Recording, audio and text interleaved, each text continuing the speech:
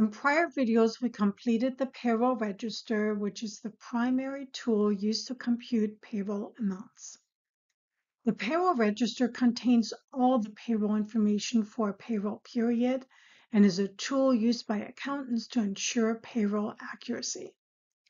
In this video, we'll look at the employee's earnings records, which forms the link between the accounting and the human resource departments. And we'll compare it to the Payroll Register. In a separate video, we'll use the Payroll Register to record the payroll journal entries. The employee earnings record is the master document accountants use to track employees' marital status, mandatory, voluntary, and mandated deductions, and year-to-date earnings. The information contained within each row of the Payroll Register is transferred to the employee's earnings records. Here's one example of what the employee earnings record might look like for a company.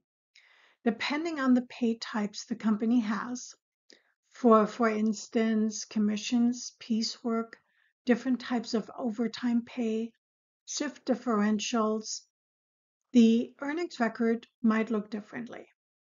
Ideally, this would be an electronic record rather than a paper form, given that paper records could easily be destroyed during a fire or flood.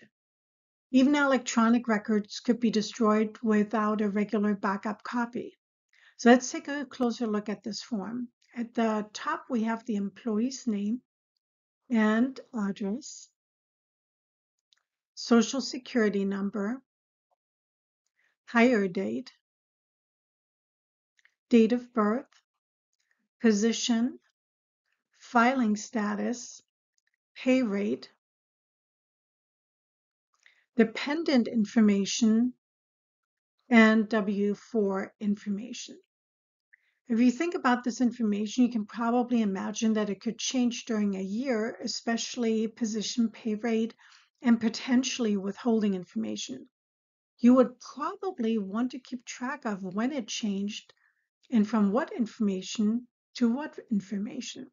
That's more difficult to do on a paper form. Most software programs have what is called an audit trail. It keeps track of all the changes that were made to an employee's earnings records and who made the change and when. The next two sections show the period end date, hours worked, gross pay information, pre-tax deductions, and taxable wages, as well as withholdings and deductions, net pay, and FUTA. I would probably want to add more details around the other deductions and perhaps additional columns for pre-tax deductions. In addition, I would likely add a column for FUTA and SUTA taxable wages. For each quarter, I would likely want to subtotal so that I could double check it against the Payroll Register totals. Here's an example of a payroll register for 3 payroll periods, which is grouped by payroll period.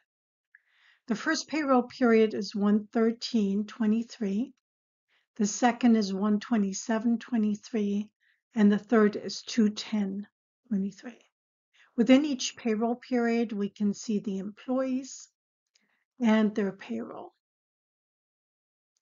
The employee earnings record, on the other hand, is grouped by employee. For instance, for employee B. Smith, we can see the payroll for the week ending 1/13, 1/27, and 2/10/23. The totals, though, between both the payroll register and the employee earnings record should match. You can see that both the payroll register as well as the total of the employee earnings records show 1,200 regular hours and 50 overtime hours.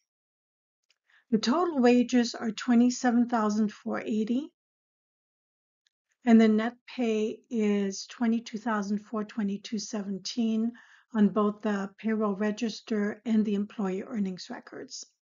In addition, both registers should match to the Form 941 and the state quarterly filings, as well as the Form W-2 and W-3.